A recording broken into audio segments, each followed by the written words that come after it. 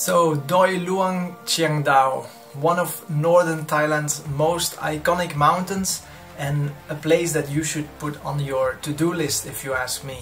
So if you're anything like me and you go to Chiang Dao and you see this majestic limestone mountain sitting there right next to the town, one of the first questions you'll ask yourself is, can I get up to that mountain? And the answer to that question is yes.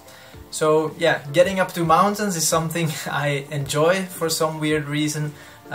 When I went to the south, to Patalung, there's also this very iconic outcrop of a mountain just sitting right next to the town. I also went up there, and with Doi Luang Chiang Dao it was exactly the same. The very first time I saw it, I immediately wanted to get up there. So before we get into the details, I just want you to have a look at this trailer. It'll definitely get you excited for a trip up to the mountain, and it'll also leave you just enough time to like this video and subscribe to the channel if you haven't done so yet. So yeah, enjoy the trailer and we'll get into the details right after.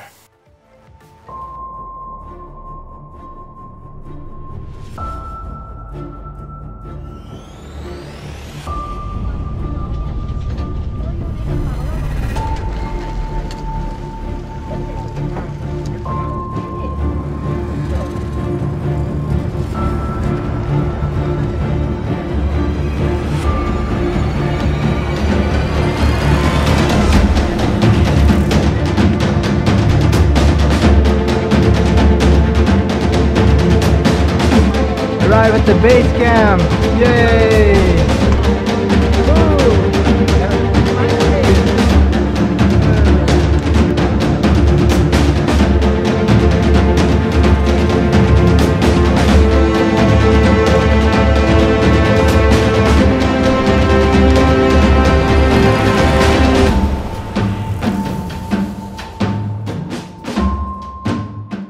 Okay, so as I said, Doi Luang Chiang Dao, it's a really amazing and iconic mountain, and many people want to make their way up there, but things have been complicated a bit ever since the mountain was recognized by UNESCO as a protected biosphere. So rules have really been tightened, and you can't just, get a guide or hike up the mountain anymore. There's a whole procedure you need to go through. So I have made some timestamps, some chapters that you can skip through, but I would suggest to watch the whole video from the beginning to the end, because it's really a step-by-step procedure, and if you miss one of the steps you're not gonna be able to make it up the mountain. So make sure to follow the whole video.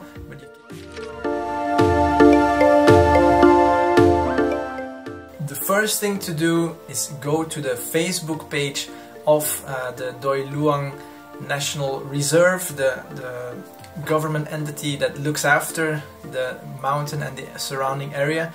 So you want to go to that page, follow the page, like the page, just make sure that you get all the updates that are posted there in your feed, because they may publish some very important information throughout the year. For example, there have been years that the mountain has not been open at all, for example during COVID. But there also have been years when there were, for example, big forest fires that the authorities decided to just close the mountain and not let any visitors up there at all. So all those kind of informations will be published on the Facebook page. So for the most recent and the most updated info, that's the go-to source, I would say. But a total closure of the mountain is pretty rare, and usually the mountain will be open for visit during the cool season. So the cool season is roughly beginning of November till the end of February, so around 4 months a year. However, in recent years, ever since it was designated as a protected area, it's only open from the beginning of November till the end of January, so only 3 months. Again, this information may change, but I expect it to stay the same for at least a couple of years to come.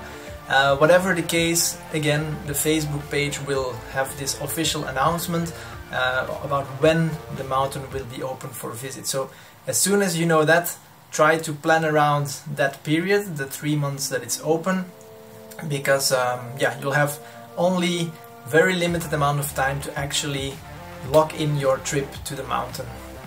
So you follow the Facebook page, you know the time of the year that it's open. Now you will still need to keep an eye on the Facebook page, because that's where they will post the dates that the booking site is open. So there is a website, it's accessible throughout the year, but the booking module will not be available most of the year. On the Facebook page they'll post when the booking module will be online, and that's when you need to go to that website to lock in your queue.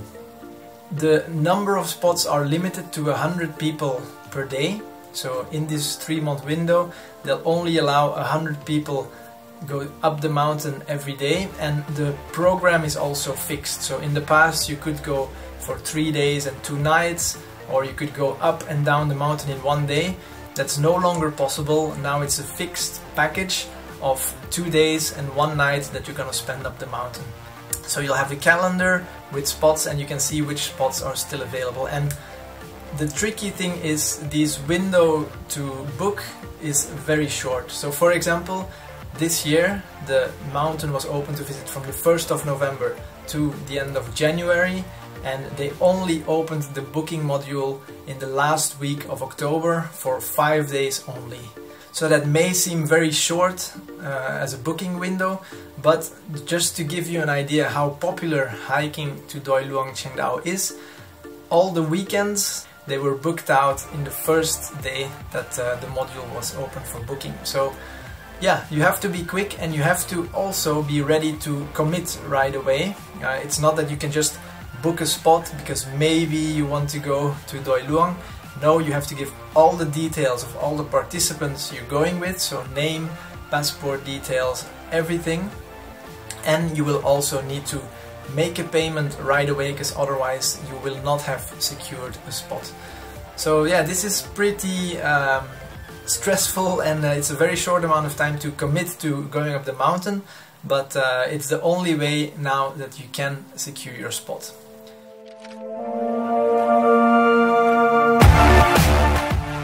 So the actual booking, that's where it gets a bit confusing and complicated, and it's not very straightforward. So basically you'll see a whole list of fees that you need to pay, and a lot of choices that you need to make. So there's a number of mandatory fees, fees for the cleaning of the mountain, for the staff, for training session that you will need to attend, and so on, and a whole lot of fees that you have to pay. But then there's also a couple of optional fees, or fees that depend on which choice you'll make. For example, are you going to bring your own tent, or are you going to rent a tent? Will you drive from the headquarters to the trailhead in a join-in car? Will you join with other people, or are you going to privatize your own vehicle to get there? Like all those things are things you will need to decide on then and there. So we'll go into the details a little bit more, but just to say that you will really have to have thought about your trip while you're making the booking, because afterwards it's basically all more or less set in stone. So what choices do you need to make? As I mentioned, first of all, you need to get from the headquarters to the trailhead, which is an 1.5 hour drive in the back of a pickup truck, and only 5 people are allowed per truck. So if you're going alone, then you'll have the choice to join together with other people, but if you're 4 or 5 people, or you just don't want to spend time with other people, then you can also privatize the truck. So that's a choice we'll have to make. You'll also have to think about which gear you have and which gear you want to rent, because up the mountain there is no infrastructure whatsoever. So the tented camp, or the campsite, is really as basic as you can imagine. There's only just tents and provisionary toilets, and that's it. Nothing more. No running water, no electricity, no shops, no nothing. So you need to take everything. I would recommend that you rent a tent and a mat, because those will be waiting for you up the mountain. They'll be ready and booked for you as you arrive at the campsite. If you have experience with camping and you have some camping gear like sleeping bags, cooking gear, stove and so on, you can also bring those because they'll have to be carried up the mountain anyhow. But if you don't have those, you can actually rent those. But it's important that they will not be waiting for you up the mountain, they'll be waiting for you at the headquarters. And we'll get into why that's important just in a bit. While you're booking, you'll also get information about the possibility of using carriers. This is also an important topic. So because there is nothing up there in the mountain, you will have to make sure that everything gets from the valley up to the mountain. Your food, your water, clothes, whatever you need to survive one night on the mountain, you will have to make sure it gets from the town, from the headquarters up to the mountain. Now that can be quite a lot of stuff, and not everyone may want to carry their own stuff, so there are porters available who will help you. Basically their capacity, if that's how you want to call it, is 20 kilograms. They can take anything between 20 to 30 kilograms. The fee for 20 kilograms is fixed, and then if they carry more, it'll cost you 70 baht per kilo. So they'll help you to carry your stuff on the mountain if that's what you need. If you've gone through the whole list, you ticked off all your choices: private vehicle, join-in vehicle, do you need a tent, yes, no, are you going to rent sleeping bags and stoves and things like that, yes or no. So once you've done all that, you get the summary, the total amount that you'll have to pay, and once you've done that, you've locked in your queue and you're good to go.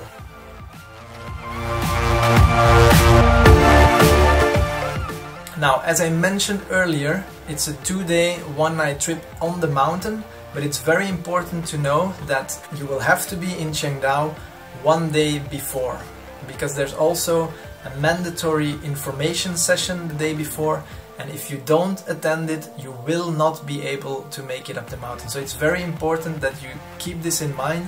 So the information session, as I mentioned, it's mandatory.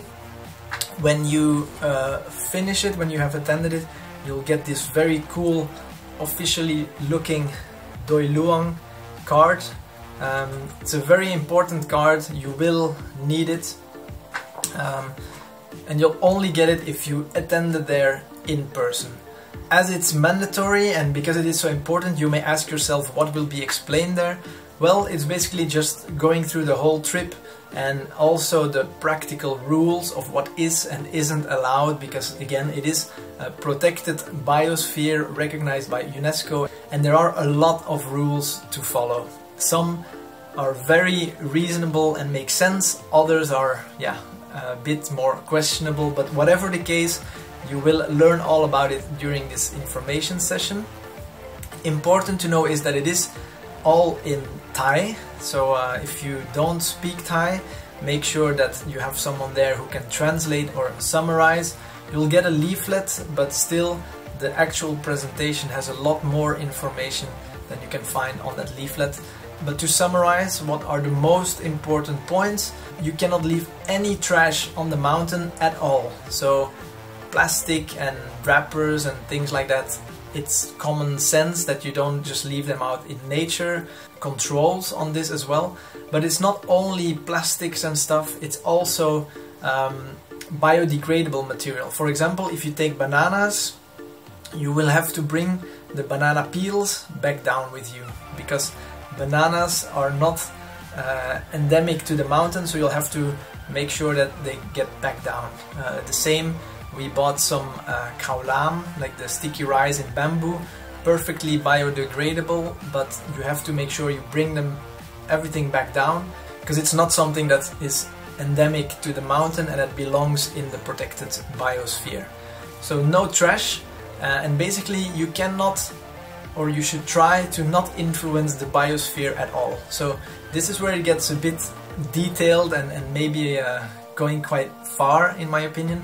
But for example, to cook at night or in the morning, you cannot have an open fire, you cannot make a small barbecue, because that would create too much smoke and may disturb the animals living in the mountains. So yeah, You can only boil food, so cooking soups, cooking up pasta, that's all fine, but no open fires. You can, this is a good one, you cannot brush your teeth and then spit out the toothpaste, because that'll obviously also affect the grass, the campsite and so on. So yeah, either you have to spit in a bottle or just don't brush your teeth for 2 days. I opted for the latter. I know, gross, but and then another big thing is yeah, what about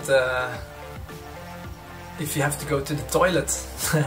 Because it is quite a walk, you'll spend the night up there, so inevitably you'll have to go to the toilet at least a couple of times, I would say. So yeah, you're not allowed to pee in the wild.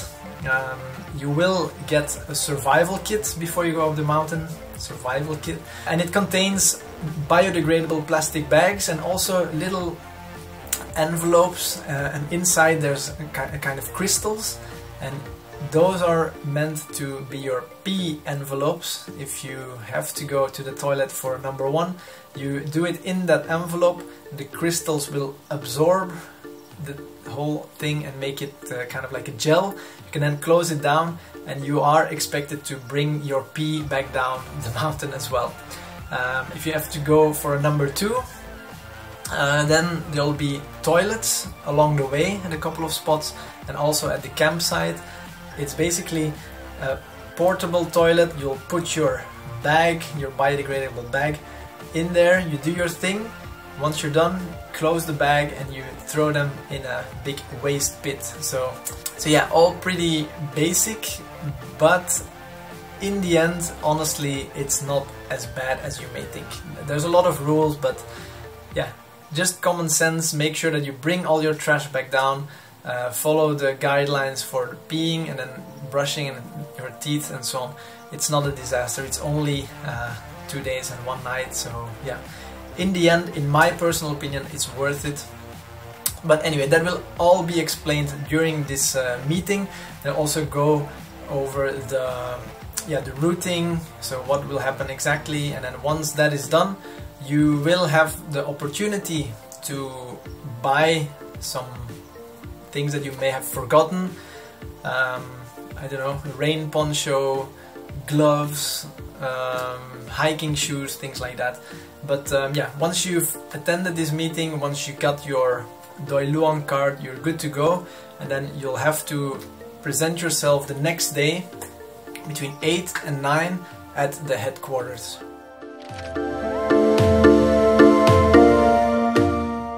So at the headquarters, this is another very confusing moment, because you're excited to go up the mountain, but it's not as simple as that. So you really have to go through a number of hoops. So I would say, yeah, try to be there more towards 8 rather than 9, because otherwise you'll leave quite late. But basically, the morning that you're going to go up the mountain, you'll have to go through 6 different spots where you will have to do different things before you leave to the trailhead and start your hike. So the first spot is showing this card together with your passport, your name and your booking confirmation, and they'll check that you have booked and that you have attended this meeting. So again, without this card you cannot get up the mountain. That's the first stop. The second spot is where you pay the entrance fee. That was pretty straightforward, so you just pay according to how many people and so on. Number 3 is where you will get your survival kit, remember, with the peeing envelope, the plastic bags, and that's also where you pick up any stuff that you may have rented. If you rented sleeping bags, cooking stove, things like that, that's also where you will get it. And then step number 4, this is a big one, this is where you will have to basically unpack your whole thing, and is where they're gonna make an inventory of all the stuff that you will need to bring back down the mountain. So it's pretty detailed but not foolproof. They're gonna go through your stuff, every little cookie, every plastic spoon, every bottle of water, every banana, every whatever that they don't want you to leave up the mountain. They'll write it down, they'll make an inventory. You'll have to pay 500 baht deposit per person, and then after you come back, if you can show all the things that you took up the mountain, show that you've brought them all back, you'll get this money back. But this is, yeah, as you can imagine, a pretty time-consuming station. The next one is number 5, and if you opt to carry all your stuff by yourself, you can skip this one because it won't be relevant to you. But if you opt to use a porter, station number 5 is where they'll weigh your stuff. So all the gear that you have that you want the porters to carry, they'll weigh it and then they'll write it down so that they'll know how much you have to pay the porters in the end. So the fee for a porter, just for your information, is 1,400 baht. That's a flat fee for up to 20 kilograms, and if you go over 20 kilograms it'll be an extra 70 baht per kilo with a maximum of 30 kilograms. It's important to know that if you thought of maybe renting a stove or renting sleeping bags or whatever because you don't want to carry them and you don't want to make them count towards the weight, that doesn't work, because you'll pick them up at station number 3 and they'll be added to your weight. So again, if you have camping stuff, cooking pots, a cooking stove, sleeping bags and so on, just bring your own. It's a lot more comfortable.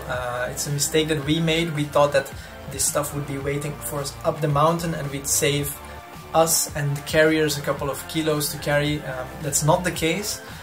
So yeah, after weighing everything, after writing down the total weight, on to station number 6, and that's finally the spot where you can get onto the car, onto the truck, in the back of the truck, and that's when you're off to the mountain.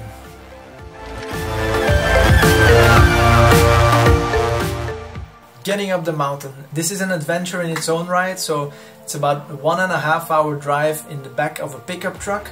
It's not super comfortable, to be honest, but it's fun, it's an adventure.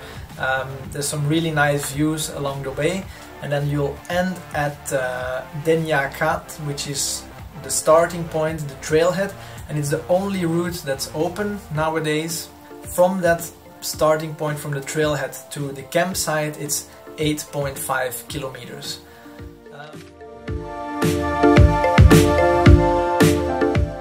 The hike, honestly, it's pretty straightforward. You just follow a path, but an important thing to note is that you will have to carry the stuff that you need throughout the hike, because your porters, if you use them, they will not wait for you. So if you have water or food or things like that that you will need during the hike, keep them with you. Don't give them to the carriers, to the porters, because they will not wait for you. They'll just get your stuff, bring it up the mountain. But the hike itself is pretty straightforward. You just follow a path. There are a number of rangers or staff or whatever you want to call them, and they'll kind of like move everyone along, but they're not your personal guide, so that's also important to know. You'll basically go in groups, everyone goes together, and there's staff looking after everyone, but not for you personally. If you would happen to end up without a staff and then you're interested in nature and so on, this is something I like a lot. There's 28 spots with QR codes that you can scan, and you'll get lots of information about everything. So that's a very good point. And so 28 spots along the way, all the way from the starting point to the top. So available offline, no worries, it's a pretty good system. But yeah, then you just hike 8.5 kilometers, depending on how fast you go. It'll take you anywhere between 2 hours to maybe 5 hours. Just take your time, it's not super difficult. My 5-year-old son did it all by himself, so that should tell you something. Don't be scared of the hike, just take it easy, and for sure you will make it to the campsite.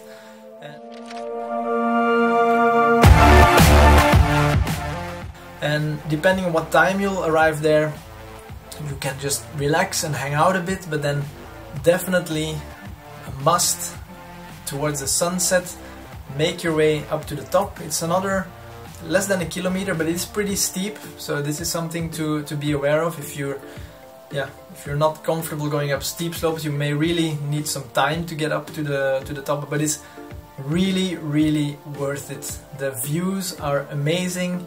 Make sure to not miss the sunset and the sunrise. They are one of the most beautiful places in all of Thailand, if you ask me. Definitely also take your time to go back down the mountain, because it will be dark by the time that you make your way down. You'll need a headlamp, you'll need that anyway, because again there's no electricity at the campsite. And then yeah, just cook up a simple and nice dinner, enjoy, try to go to sleep. Yeah, it's not the most comfortable night. If you would rate it in terms of stars, I don't know if you would get any stars, but talking about stars, if you step out at night, oh my god, there's just stars everywhere. You could see some shooting stars. It was absolutely amazing. Really, yeah, I almost get goosebumps just thinking about it. So enjoy the night skies, try to get some sleep.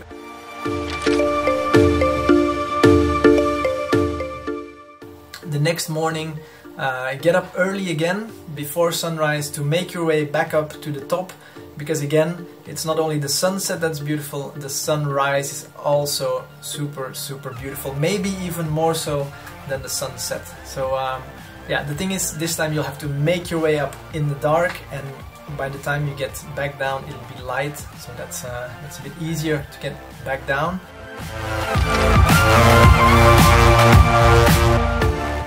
And then basically you have to leave the campsite no later than 10, but then you can just go back the same way that you came.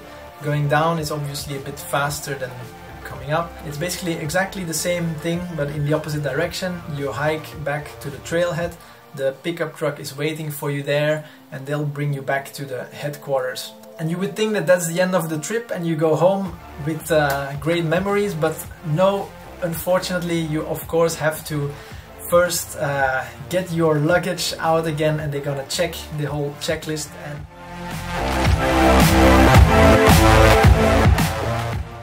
for me, honestly, it was a bit of a weird ending to an amazing trip, because you have to kind of go through your garbage and oh yeah, here's another bottle, and here's a used cup of noodles, and yeah, it's not the most fun experience to do.